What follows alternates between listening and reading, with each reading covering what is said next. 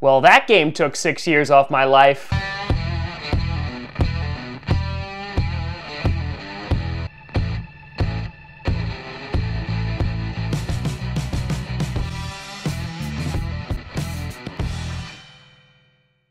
Grossi Posse Packer Nation. Welcome to an episode of Packcast, the podcast where you don't do a Packers fan, but it sure does help. I'm your host, Tom Grossi, and oh my goodness, what a game. What a freaking frackin' game as the Green Bay Packers defeated the Carolina Panthers 24-16 in a game that came down literally to the final 5 seconds and a stuffing of Christian McCaffrey. Yep, because the defense just wanted me to crap my pants.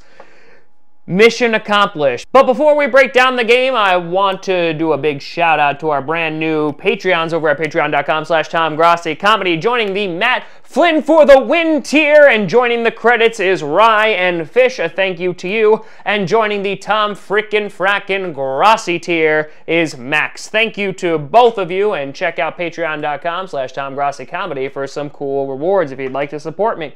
Now, doing a brief overview before we get into the stats. Wow. This game, man, this game had just about everything and was an incredibly exciting game throughout throughout all 4 quarters, really, in which the teams just went back and forth, back and forth, back and forth. It started snowing. You got the ambiance of Lambeau in November and winter, and it was just beautiful. And the defense crapped the bed a whole bunch of times. Now, there were some players that stood out. Kevin King blew some plays, but then did well on some others. And Blake Martinez, missed some tackles again and blew some coverages.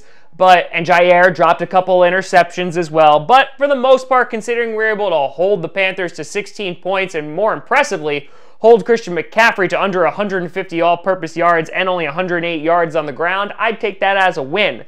But yeah, there are some still obvious gaps that we need to address in our defense, and that the zone coverages that we're playing on some of these guys is just not working out. Guys like DJ Moore having a big game, Samuel coming up with some big catches, and Greg Olsen, because he's a tight end and we can't cover tight ends at all, also having a big game. But taking a look at the stats, Rodgers 17 for 29, only had to throw 29 times, 233 yards, no touchdowns, no picks. Aaron Jones, again, after having an off game because we had no game plan last week. The game plan this week was utilize Aaron Jones and Jamal Williams, and that they did. Jones pulling off a hat trick, going 13 for 93 on the ground for 3 touchdowns. Good God, man.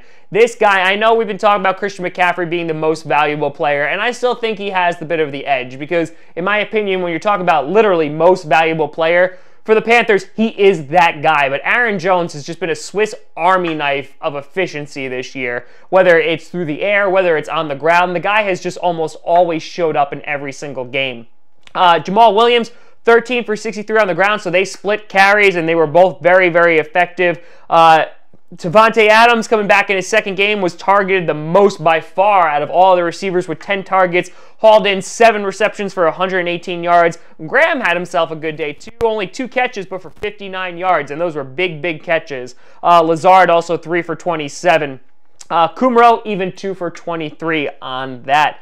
Now, you also had Tramon Williams getting a pick in the end zone after a tip off of Adrian Amos. He also had some fumbles going on, recovered by the Packers. Preston Smith had 2 sacks on the day. Lancaster had 1 sack, so a total of 3 sacks. Kyle Allen, for the most part, had a pretty comfortable pocket, though. We did pressure him a few times, but only getting to the quarterback 3 times. So, that could go either way. And also explains the stats of why their receivers and tight ends were able to do so well. So our pass rush really wasn't efficient last week against the Chargers and was better this week, but could have definitely improved in some areas. Now looking over at the Panthers, Kyle Allen, 28 for 43 on the day, 307 yards, 1 TD, and 1 interception. That 307 yards, a career high for him. Also had a fumble. McCaffrey, 20 rushes on the ground for 108 yards and 1 touchdown, and a big stuff at the very end of the game. DJ Moore, 9 for 120, and then Olsen, 8 for 98, and the Panthers had 2 sacks as well. Now, taking a look at some other aspects of this game, the reffing is also going to be talked about. For the Packers, they had a really bad roughing the passer call in which we booped Kyle Allen on the head, almost like the Rashawn Gary one from a few weeks ago. And a terrible offensive pass interference call on Allen Lazard. And then right in turn, there was a BS roughing the passer call on Aaron Rodgers, in my opinion, in the end zone, which continued that drive and led to points as well. And so I know Carolina Panthers fans are going to BS, or they're going to complain about the refs, and I don't blame them. Again, the refs weren't good for either team, to be completely honest.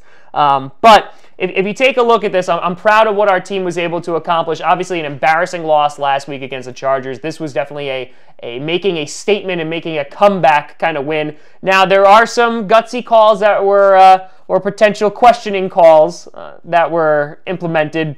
Like right before halftime, there was a couple seconds left on the clock, and we were on the 1 yard line, and we decided to go for it instead of settling for the field goal. After literally what took like an hour and a half, or what it seemed like, to come up with a play call after calling timeouts and the Carolina Panthers calling timeouts, we decided just to run it inside with Jamal Williams, and he got stuffed immediately. Not really a lot of ingenuity on that play call, but it didn't come back to bite us, thankfully. As we were able to win by 8 points. And then the Panthers, when potentially being able to be down just by 7, decided to go for it and get a 2-point conversion, and they failed. So even if Christian McCaffrey scored at the very end, they still would have had to get a 2-point conversion. So I don't know why Rivera put them in that position, but I'll take it. But right now, looking around the league, obviously we are 8-2. The Saints lost today, so they are 7-2, meaning that the Packers are now the number 2 seed currently, heading into the bye next week, and then we are taking on the San Francisco 49ers, which will be an absolutely crucial game when it comes to playoff implications, and if we're able to get a first-round bye. But overall, obviously, I'm really happy with the team win. We showed a lot of balance. Devontae Adams getting more involved. It seemed at some points, though, the offense definitely did sputter a bit. Rodgers, for the most part, had a pretty clean pocket every now and then. And then defense, again, like, we just really need to clean up some of that defensive work. Pettin has to scheme better. But again, you know, while some people will be like, oh, well, McCaffrey, you know, or their running back scored 100 yards. Yeah, that's okay. Considering how good McCaffrey is, I'll take 108 yards on the ground. And the defense came up big when they really had to, and they blocked 2-point conversions, and then obviously the last series in which they were able to stop Christian McCaffrey just short of the goal line, and able to take off the win. So I think that this was a very positive win for the Packers. They needed this. Now we get to go into a bye, rest up, heal up, and have 2 weeks to game plan for the 49ers, which we will most certainly need as they take on the Seattle Seahawks tomorrow night.